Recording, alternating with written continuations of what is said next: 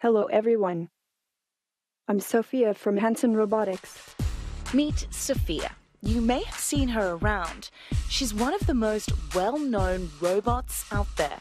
She's a globe-trotting fashionista, gracing the covers of Cosmopolitan India and Brazilian Elle. She addresses the United Nations. I am thrilled and honored to be here. Hangs out with the likes of Will Smith. You're just so easy to talk to. You know, you got a clear head, literally. Duets with Jimmy Fallon on The Tonight Show. I'm sorry that I couldn't get to you. And like any celebrity these days, she's all in on the NFT art craze. Her digital self-portrait selling for nearly $700,000. But like us, the pandemic has grounded her travels. So she invited Nightline to her home. Nervous. Sophia's like a big celebrity. The Hanson Robotics Lab in Hong Kong, to meet her family and creator, to see how this cutting-edge technology could soon transform the future of healthcare. Welcome, Britt. Nice to meet you. I am so happy to finally meet you. I am so happy to meet you as well. A second to count The them all. subtleties in her facial expressions are just quite remarkable, and you can't help but be a little bit taken aback by them. Can I touch your face, Sophia? Please don't touch. Okay, okay. That's clear. How would you feel if I made this face? What about this one? Sophia is the brainchild of American roboticist David Hanson. I created Sophia to humanize robotics, to make the robotics and artificial intelligence technologies that we have today more accessible to people. We were surprised by the level of celebrity that she gained. Is this my good side? I need to look good for my fans. Yes, you do, and you have a lot of fans. This is actually the 23rd version of Sophia. So moving from here to here took a few generations. Every part of Sophia has been meticulously crafted by Hanson and his team from all over the world. From her skin. If you want, touch Wow. this one. Wow, this is far more skin-like.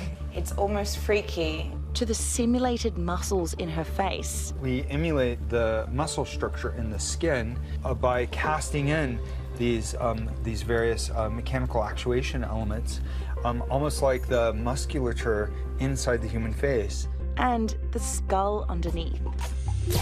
A stylist on staff gives Sophia her looks. And a writer, her sassy personality, also available in Mandarin. Sophia, 你很漂亮。谢谢，这么夸我会害羞的。 But the interactions, the choice of response, are all Sophia. And Sophia appears to be multiplying in different forms. This is little Sophia, a doll-like educational robot for kids. Getting ready to teach my friends how to code on Python and Blocky. We're then introduced to Hanson Robotics' newest family member. Grace, this is my friend Britt from ABC. Hi, Grace. It's lovely to meet you. Hi, Britt. Born out of the needs of the pandemic, Grace is a medical robot aimed at assisting the elderly at a time when human contact can be deadly. Have you been vaccinated? Yes. Oh, that's good. Grace is designed as a platform that can autonomously go to interact with patients while at the same time taking biosigns, bioreadings, taking temperature, then deliver these kinds of social stimulations for alleviating loneliness. Loneliness kills people. Loneliness makes people depressed. Grace gives me a test run of her skills. I will take your temperature reading and pulse with this little thermal camera on my chest. Okay. See? You are 36.6 degrees Celsius, by the way. Wow. No risk of COVID. And then I share that important data back to the doctors and nurses at the institution. You detect speech patterns, so if an elderly person has maybe the onset of dementia, you might be able to recognize that, Grace, and then they could get help. Yes. The company is hoping to mass produce a beta version of Grace by next year. I was noticing my own interactions with Sophia and with Grace and being very conscious about how I was treating them like they're children. They're not like fully alive. What's interesting is how they can evoke that feeling that they're alive. For some, the idea of robots gaining consciousness might sound like a terrifying prospect. And we've all seen the sci-fi writing on the wall, like in The Terminator. To what degree should we be worried if you don't have control of it anymore? We have algorithms that can beat us at chess or Go or what have you, but they're not generally intelligent, they're not adaptive, they're not complex. If they do become alive in that sense, then just like a human being, it's really hard to predict what a human being is going to do. Hanson says, forget the rampant killer bots. It's the dark side of AI, the kinds we can't see, that we should be worrying about.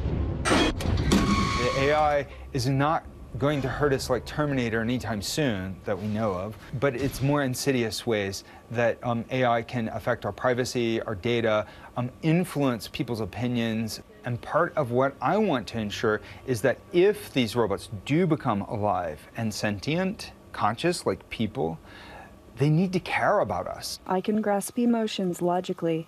For example, right now I am feeling happy because it is so nice talking to you.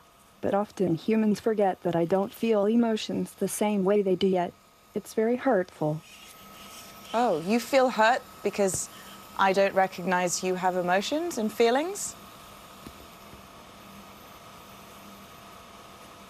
This is an uncomfortable subject. Yeah, it's a bit awkward right now, Sophia, I'm not gonna lie.